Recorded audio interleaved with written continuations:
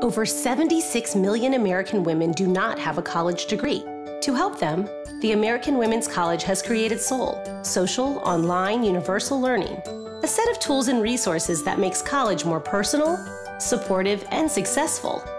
It starts with Knowledge Path, a responsive learning tool that actually adapts to your specific needs. For example, let's say you're studying DNA and biology. You can take a quiz on your knowledge of this subject. If you do well, Knowledge Path will suggest you move ahead at your own speed.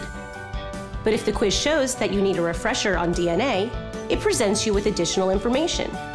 These supportive resources are available in articles, videos, podcasts, and other media.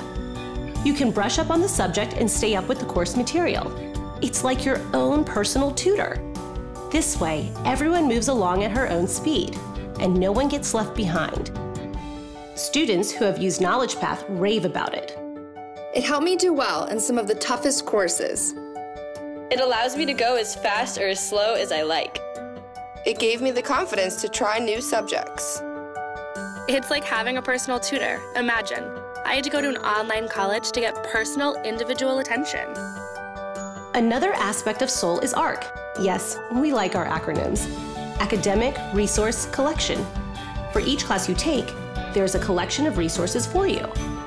These carefully chosen articles and videos support your course material. Each one is rated by students on its usefulness.